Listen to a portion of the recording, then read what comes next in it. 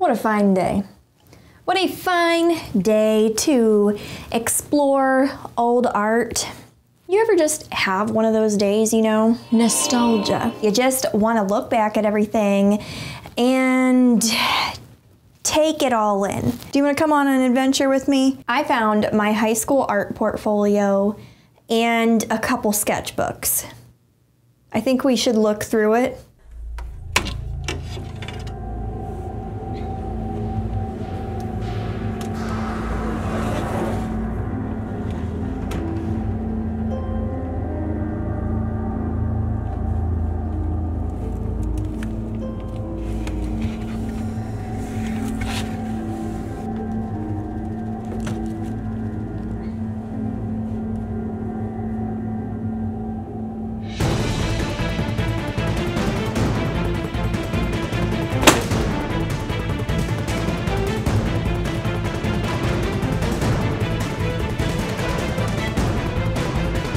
But first, let me just take a moment to deliver some very sad, heartbreaking news. Almost exactly 1 year ago, my basement flooded. And I'm not talking about just an inch of water. I'm talking about it flooded. So I'm pretty sure there was more artwork than this from my high school time. However, a lot of my stuff got ruined in that flood. So I'm showing what I have left. And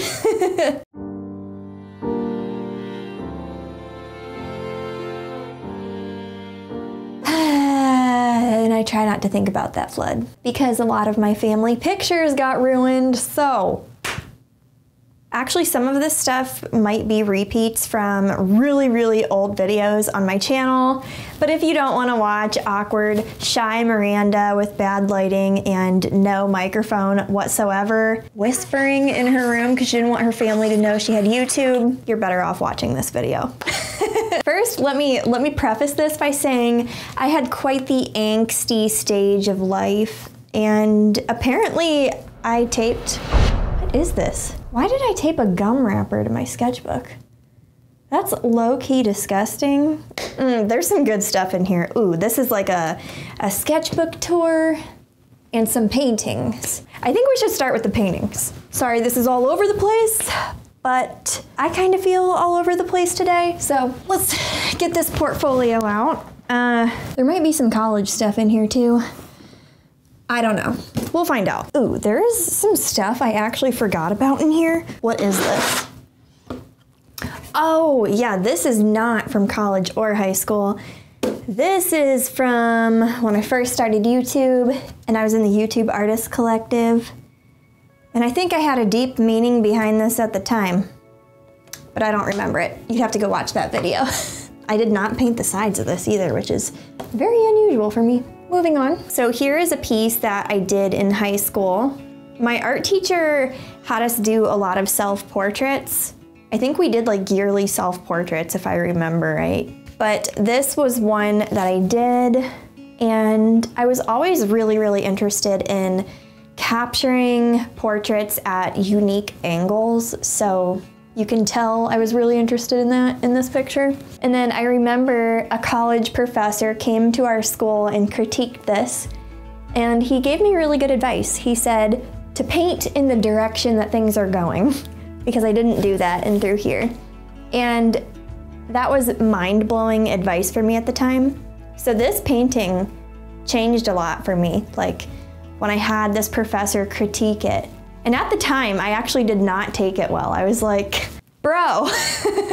No, I actually didn't say anything, but yeah, I was not taking it too well, my little teenage self.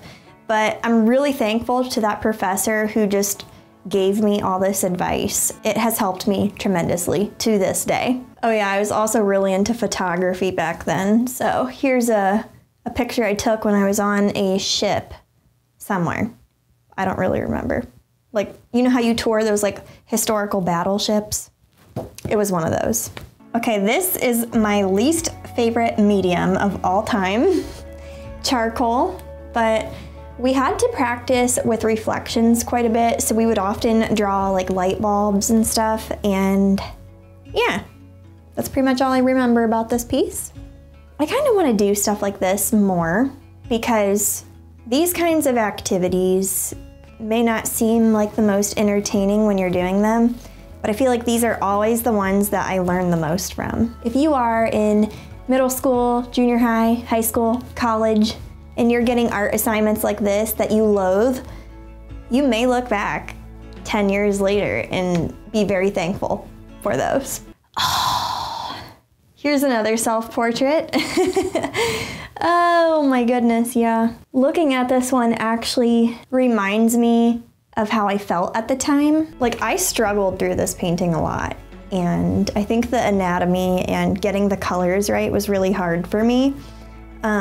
So to this day when I look at it, I think I remember that. This makes me want to paint people again though. So I'll just be real with you, but YouTube and doing art kind of makes the process a little bit more challenging because, you know, you have to make sure all these lights around you work, your mic works, your camera's in focus, the filming temperature is okay, and all these like outside elements on top of trying to film. And I usually try to do shorter projects for my YouTube videos for that reason. It's just a lot of work, and editing is a lot of work.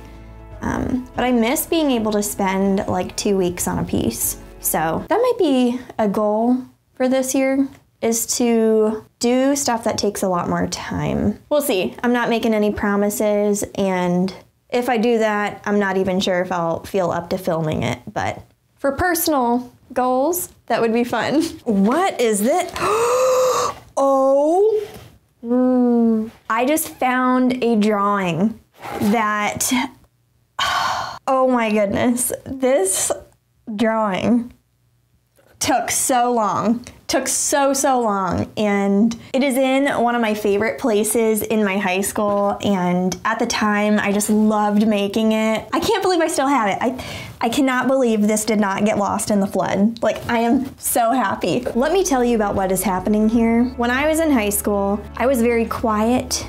I didn't really talk much unless I was doing speech and debate, or if I was doing theater, like drama class, or, you know, after school musicals and plays and stuff like that. So this here is actually the edge of the stage where all those lights come on and like kind of make it glow upward in the theater. I took a picture with the lights off and kind of made it seem really like cold feeling. The things that I liked to draw in high school were always like the weird things like this that people don't normally notice. I don't know why. This is probably the piece that means the most to me, aside from one that I lost. And I'm so sad that I lost it. Ooh, do you want to see something that is not from high school but is very mysterious? So this painting here, I don't really know the orientation that it's supposed to be, but Dorvin's sister painted on this side, and she wants me to paint over here. And that was like 6 years ago, maybe 7 years ago. I still haven't done my side, but maybe I should for a YouTube video, and then I'll unwrap this side together. Let me know if you want me to do it. Let me know. Okay, this is like some pressure gauges, whatever you want to say, in one of those like creepy rooms in the ship. And of course I thought it was cool, so had to draw it. Oh my goodness. This was like when I first became interested in drawing people. I don't even know how it's in this portfolio though. This is from 6th grade. No, it's not. Okay. 2008. We had to draw baby pictures of ourselves once. So it's weird how many self-portraits we had to do back then, but I do advise people to do it because it is really helpful. I mean, like, you know your face better than any other, except your baby face, like that picture. Here's some little abstract-y watercolor painting of sorts. Ooh, I remember this. This is a drawing of some bananas, again at a weird angle. And yeah, this is with chalk pastel. I have not used chalk pastel much since then, but fun times. This is a picture I took of a lantern, but like, why? Why did I do all these weird angles? I don't know. I don't know how this got in here. This is from 2005. Oh wow, 2005. This is like one of the first portraits I ever drew. And again, the yearly self-portrait started way back then. I was obviously very young when I drew this. And I just want to put it out there that if you're young, or even if you're just a new artist and you're not happy with where you're at, we all start somewhere. And I am proud of you for starting, and I'm proud of you for where you are, so keep at it, keep at it. Oh my goodness, why did we have to do so many self-portraits? This is so weird. This is like kind of embarrassing how many we did. Oh, do you guys want to see something really just interesting? Here we go. I remember being so proud of this back then. I think I made it up. I don't even remember. 2008, yeah. So I was a sophomore when I made this. Fun times. I don't know. I guess I painted this in 2005. That's not even high school. But cool. What's in this? Anything? Anything worth sharing? Oh, this is stuff from like when I first started my YouTube channel. Like I drew Barack Obama. This was like my first year of college. Okay, if you have been with me for a long time, you might remember this painting. This is probably one of the very first paintings I did on my channel. I don't even know if I saved the video. I may have deleted it, but oh, here's another one, here's another one. One of the very first videos on my channel was Walrus at the dentist. I know I had other pieces of artwork, but they are probably with my parents or my grandparents, or they got ruined in the flood, so. With that being said, let's look through some of these ones and yeah.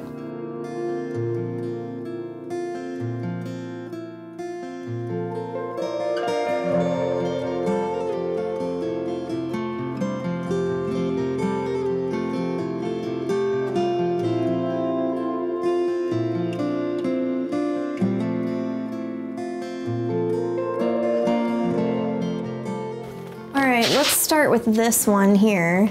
I do not remember the order of these, so we'll just see what happens. Now, I know I showed this in one of my like 6-year-old videos or something, but I was quite angsty at the time I made this. As you can see, I was quite into skater boys. Interesting. Okay. My bottle of hair straightener fluid. Anybody remember that got to be crazy sleek stuff? Now, as you can see, I was not very kind to myself as an artist back then, or really as a person at this stage of my life. So it says, these sketches, ugly, hate them all. I do remember my art teacher pulling me aside and like asking if I was okay and stuff. After seeing this all throughout my sketchbook. She was very kind and very caring. Ooh, what's over here? All right. This is definitely not my art. This is my friend's art. I tucked it in my sketchbook. Just another piece of the sketch that I ripped up. So for all you people out there who rip up your artwork, been there, done that, totally went through that stage. Yeah, and I really regret it. I wish I had never done that. But, you know, I was like 15 at the time.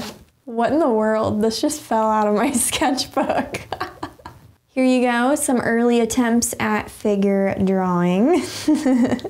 Another attempt at figure drawing, and yet another attempt at the same pose. I remember writing, "Turn pages gently, please," because people would like just take my sketchbook from me and just start flipping through it, and then they'd rip the pages and make me so mad. Well, that's interesting. Oh yeah, all these 90s kids with their lava lamps. I still had mine. See this water damage? This sketchbook was in the flood, but I saved it. Thankfully, no mold happened, so cool. So sad.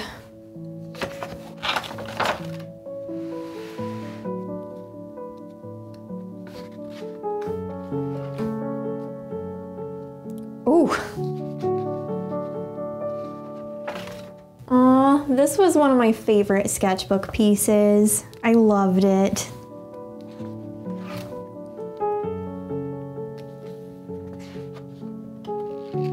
Here is evidence of pages ripped out and probably scribbled out too. I was so obsessed with eyes. Whew. All right, that's a lot of hair. Like a lot of hair.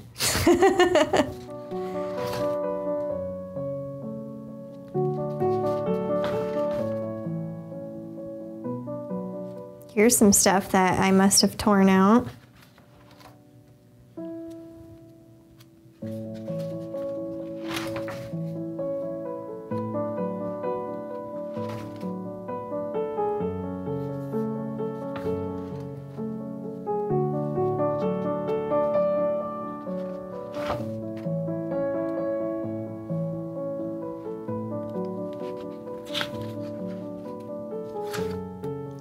Ooh, I didn't actually tear this one out, but it is scribbled out.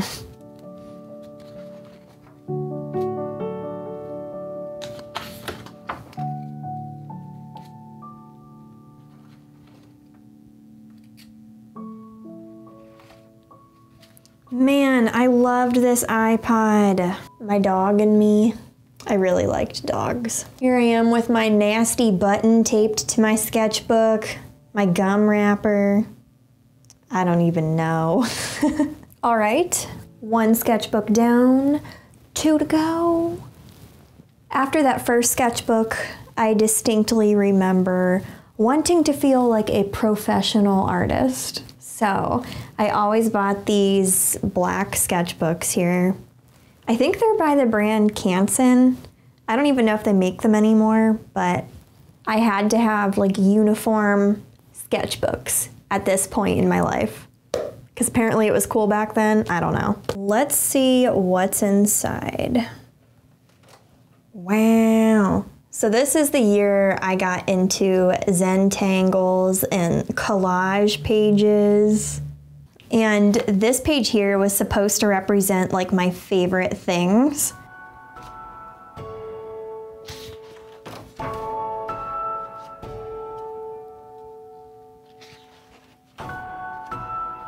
Ooh, I remember being so proud of this page because of all the different hands. Actually, the anatomy isn't that bad. The composition is kind of strange, but cool. I loved this pair of shoes, and I was so mad when somebody in my family threw them away without my permission. So long story short, this is one of my best childhood friends, Tori, and funny story, she met my husband's brother at our wedding, and they are married now, and we are sister-in-laws. So that's pretty cool. Ooh, I thought I was so cool drawing lost characters on my biology notes.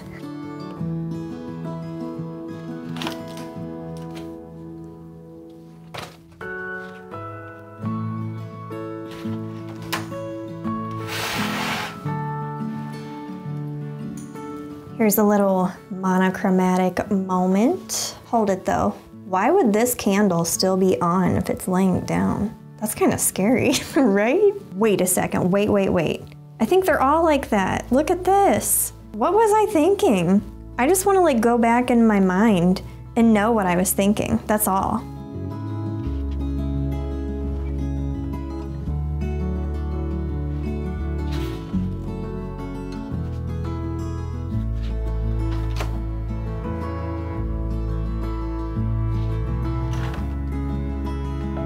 I was so obsessed with eyes back then. That one is pretty cool. What? I did 2 of these? Get out, wait a second. What in the world? I do not remember this one, like at all. How strange. I remember being so proud of this eye, And looking back at it, it's just, yeah, it's kind of cool to see, I guess, how my art has evolved since then. Literally me, how I saw myself, even though I did not dress like that. Just a little shot up the nose. Aww, this is my friend Kirsty. We're still like really good friends today. That's this sketchbook. One left, just a little bit of color theory. You know what? This might be from after high school because I did not do acrylic painting in my sketchbook until college.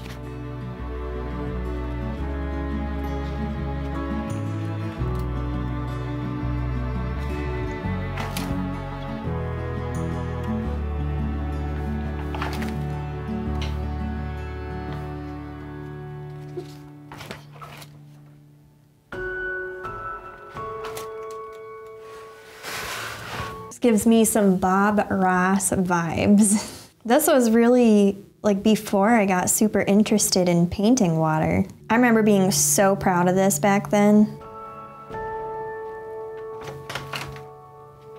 So I'm gonna answer this question because I get this question a lot and I've addressed it recently in a video, but I was not an art major. I did not go to school for art, but I did make it a point every semester to take one class for fun. Even if it slowed down my graduation, I always made sure to take one class for fun. So one semester I did a painting class, and this is the sketchbook from that class.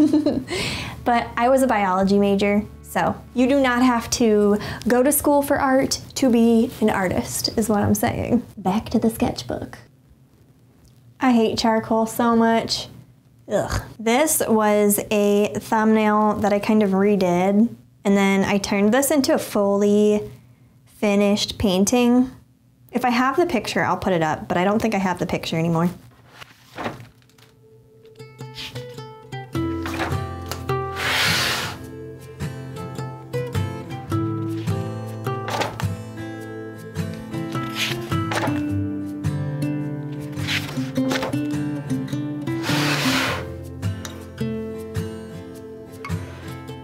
This is kind of cool.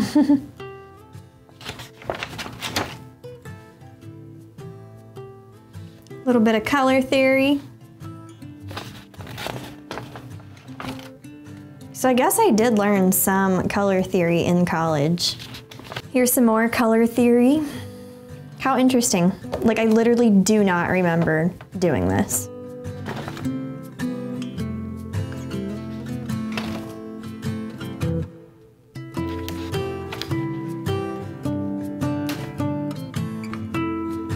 More color theory.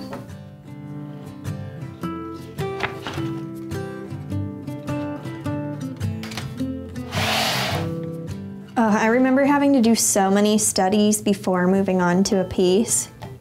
He like made us prove that we went out and took the pictures, and then we had to draw so many thumbnails and stuff before we could like get the go-ahead to do the big painting. Oh look, more color theory. Is that literally all I did? Wait.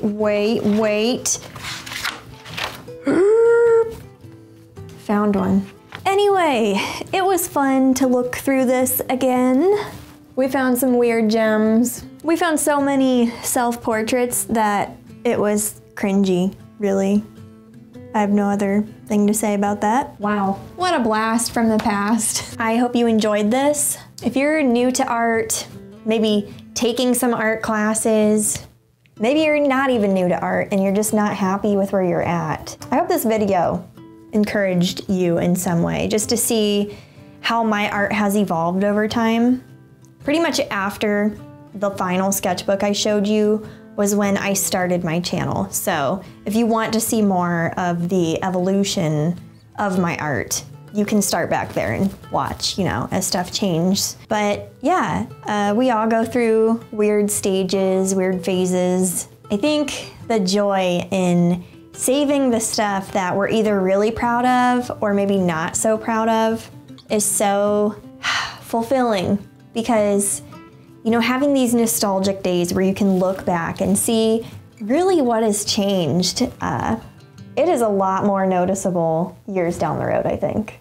Like, yeah, that's all I have to say. Have a good day. I will see you next time, and yeah, bye.